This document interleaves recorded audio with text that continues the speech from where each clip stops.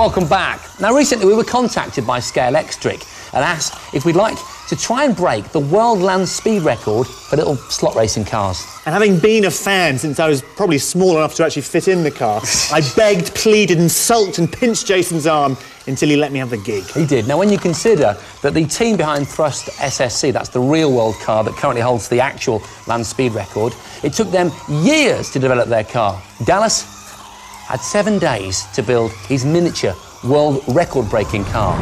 Right, first job is to pick a car for this world record-breaking attempt.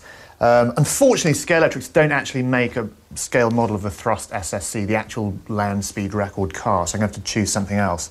Now, obviously, my heart wants to break the record in a police Range Rover, and yet my practical head says I might need something a little bit more aerodynamic. So I reckon I'm probably going to go with one of the F1 cars. This is the Honda, which looks kind of the simplest and most aerodynamic.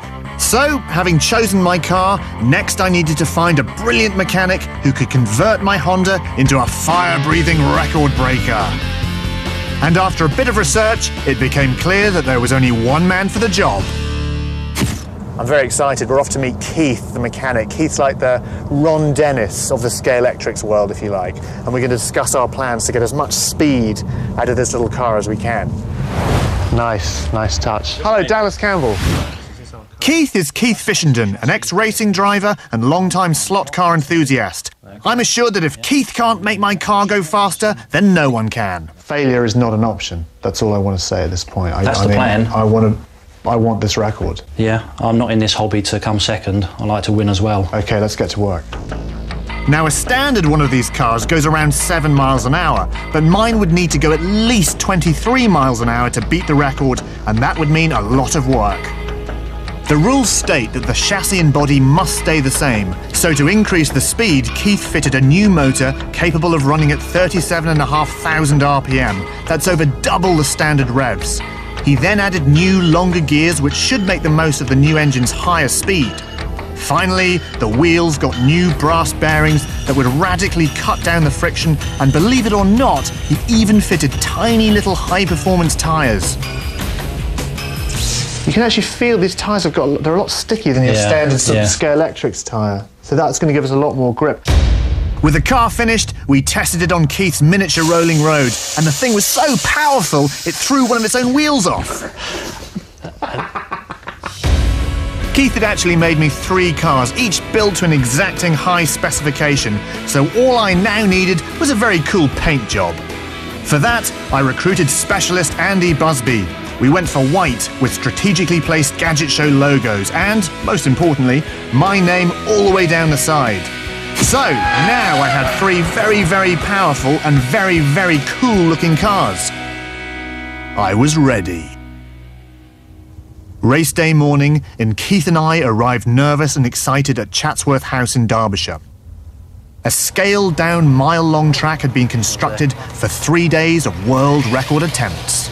Oh my God, it's huge! Look how long it is. There'd be 14,000 visitors over the weekend, and anyone would be able to have a go. But on this first morning, the track was reserved for only hardcore, serious contenders. Hi, are you the record holder? I am. Are you Meg? Yes. Are you looking forward to having your record shattered by the Gadget Show today? No. All record attempts would be made using standard controllers and a regular 15-volt power supply. OK, here we go.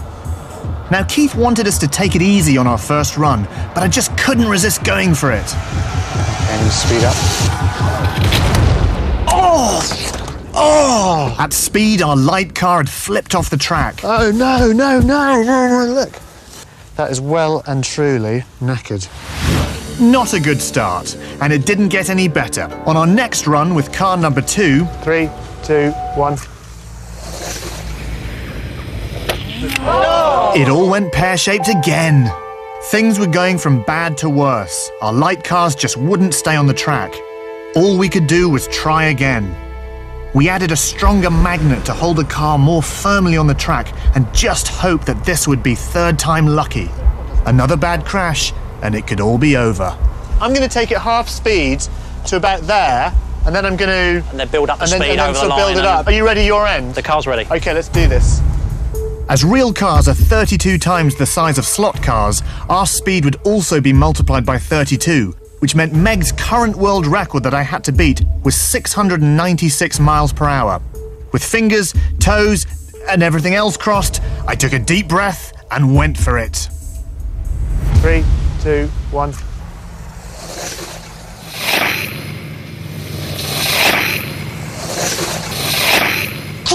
We'd completed the course and it was fast, but how fast? 816.51 miles an hour. Shattered the record. Not for long.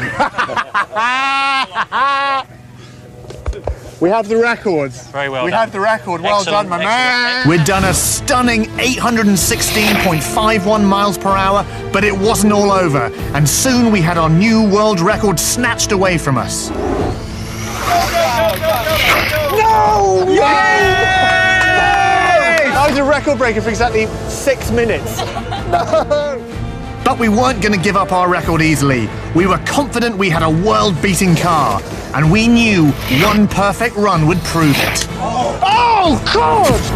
I genuinely couldn't believe it. We'd smashed the record again with a run of 983 miles per hour.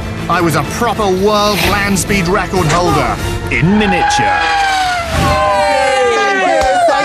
Thank you very much. Thank you. Oh my goodness, that was so exciting. That's really great. You are a driving hero. Well, thank you very much. Although, you know when they say dedication's what you need to break a record? Yeah. Nonsense. What you need is Keith Fishington. Absolutely. Amazing. He was It was genius. really He was He amazing. was very serious about He doing was. it. He was a man on the top of his game, though. Dallas, I've got to ask you one question, Yeah, though. what? There were 3 days of racing. Oh, yeah? Does your record still stand?